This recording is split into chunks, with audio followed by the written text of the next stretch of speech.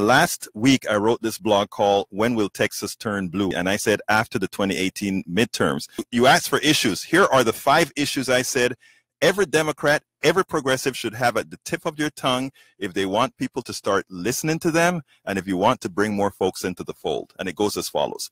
Democrats will fix the healthcare issue once and for all with a single-payer Medicare for all system, número uno. Número dos, Democrats will provide student loan relief. Número tres, Democrats will provide need-based subsidized child care for anyone who wants to work.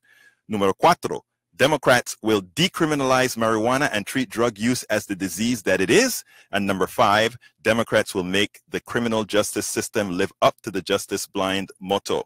Here's the deal. Those 5 bullet points expressed in different terms will work in every district in America. It appeals to millennials, people of color, all working class people, parents, and every demographic in between. Most importantly, these bullet points afford Americans a path to self-sufficiency. It frees them from aberrations in the economy that stunts innovation, the inability to start one's business, and the dependency and the enslavement to the corporation. One would hope that every Democrat who gets on Fox News, MSNBC, CNN, ABC, CBS, and NBC, HLN, or any other network would steer every topic to these bullet points. We spoke some about that last week, guys, and those are essentials if we're ever going to really attract the kind of folks that's going to make the Democratic Party the party that it needs to be.